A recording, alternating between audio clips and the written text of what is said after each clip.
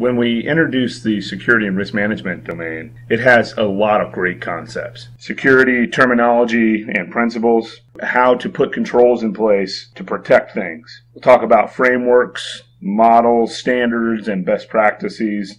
Great conversations with computer laws and crime, trademarks, copyright, and intellectual property.